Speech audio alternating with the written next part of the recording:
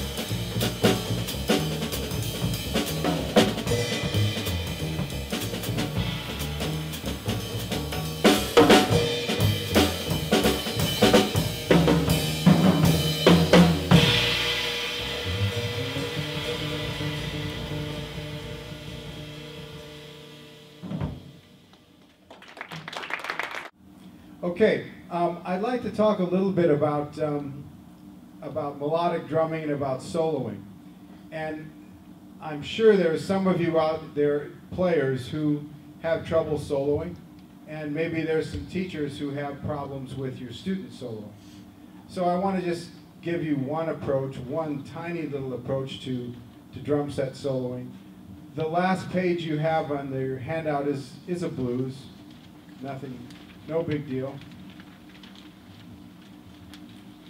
But this kind of work is, for me, foundational for drummers. I think one of the best drum books is the real book. You know, no big surprise there, but it's the real book because it has tunes and melodies. And if you as a drummer aren't thinking melodies, or you as a teacher, your drummers aren't melodic in their playing, then that's where that really has to be addressed. So if I take a look at like this blues tune, can you sing this for me once? Here we go. 1, 2, 1, 2, 3, 4. Dee boo doo doo doo, dee boo doo doo doo.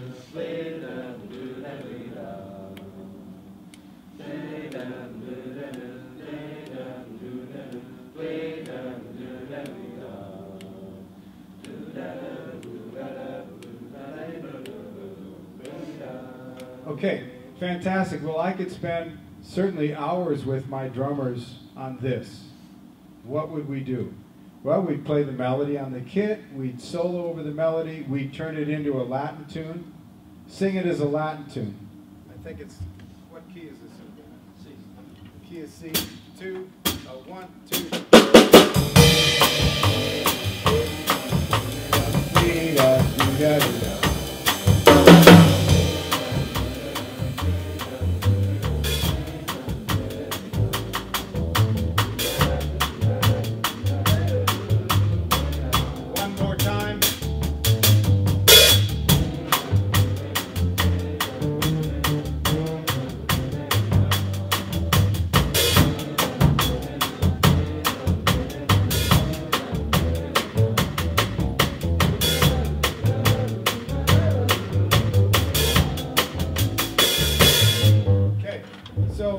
Another thing here is, you know, obviously drummers have to work on their styles, but we can take exercises like this and redefine the style. We can do every tune in the real book swing. We can do every tune in the real book Latin. We can do every, you know, many tunes kind of funk or hip hop. So really all these standard tunes obviously have no boundaries, and they're really great vehicles for soloing. What's the quickest way to expand your vocabulary? Listening. Yeah, and listening comes up a couple times on this handout, but it really should be on every line. Listening. If you want to sound like Max Roach or learn Max Roach vocabulary, you got to listen and transcribe. So for drummers, we have a rich history. Well, all of jazz has a rich history. But drummers, we can just have a blast going back, and we must go back to all those early drummers, the founders of this music for sure, to get our vocabulary happening. 2, 1, 2, 3, 4.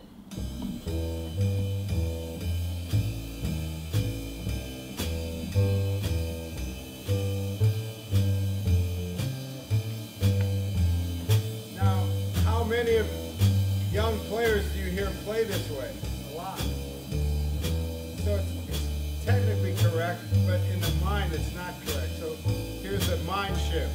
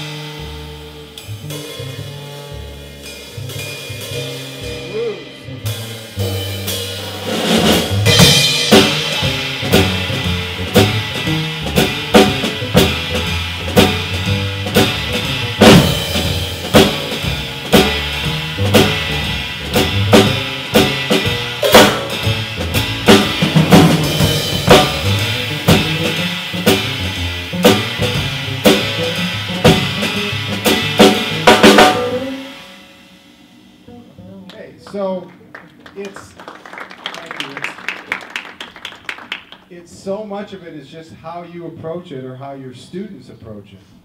And you can tell them to play louder or play softer or dig in more. I'm sure you've all said those kinds of things.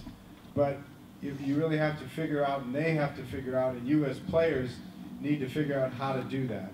Can I have someone come on up here and do kind of what I just did? What's your name? Aaron? Have a seat. I just want to do no energy and then happy on top of it energy. Just give me those two differences. No energy, happy energy. 1, 2, 3, 4. Even less energy. That's too good. Just less. Don't give me any. Just really nothing. Okay, now get ready. This is going to be really on it. Here we go.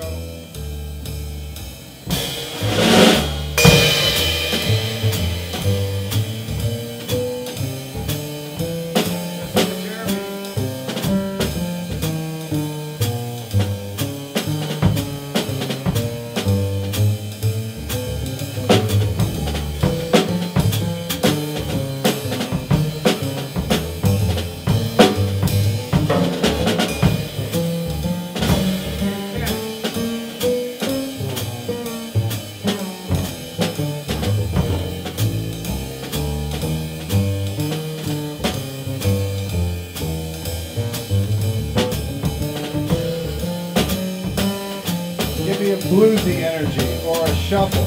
Bluesy energy or shuffle.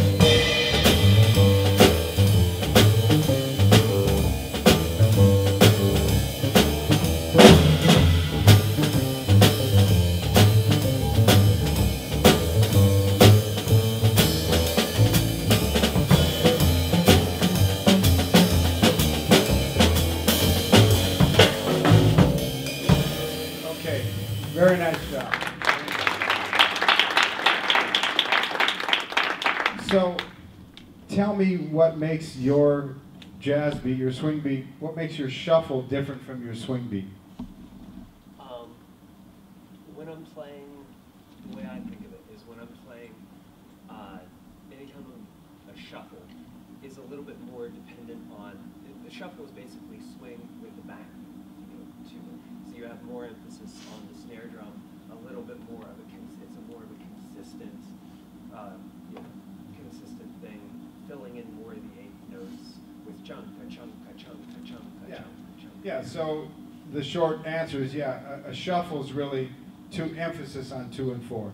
What was going to make your shuffle thicker is if you did embrace 2 and 4, not just on the snare drum, but the bass drum and the cymbal too. Let me sit down for a second, I'll show you. Your shuffle was very nice.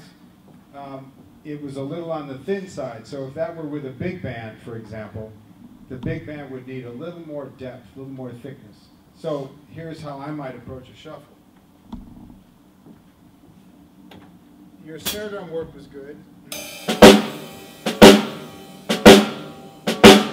Some people, we'll just start with this.